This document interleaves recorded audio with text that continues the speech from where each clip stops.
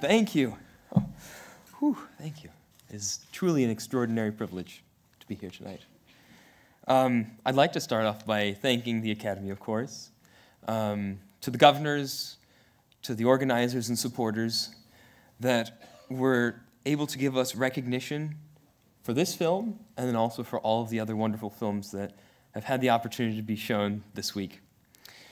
Secondly, I'd also like to thank all of the collaborators who I had the pleasure of working with for the past year, for the sound designers, the composer, my wonderful voice actors, who all helped to take this object, this inanimate object, and to give it life.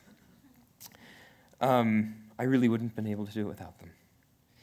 And then, of course, finally, to be brief, I'd like to give a quick thanks also to my family, to Mom, to Dad, to Lee, and to Anya, who were able to encourage me from the very beginning to help me find my creative voice as an artist and filmmaker.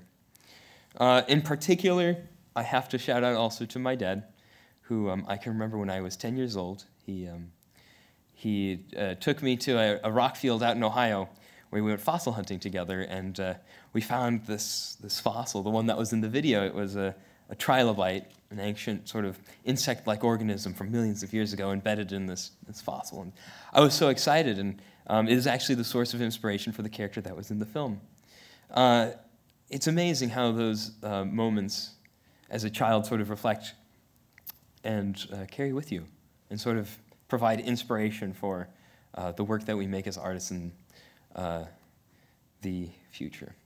Lastly, and this is sort of an unofficial, off of the script thing, but I wish also as sort of an official way at the Academies to also partially dedicate this film to Tom and Jane Dustin, who were my neighbors back where I grew up. They were naturalists and extreme defenders of the environment, and I believe that the heart of this film was really driven by what they had taught me as a kid.